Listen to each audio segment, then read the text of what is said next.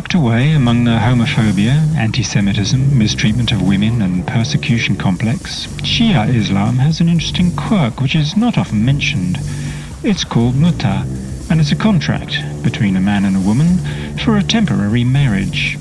For an agreed period of time, an hour or two, or maybe even a day, a man can marry a woman.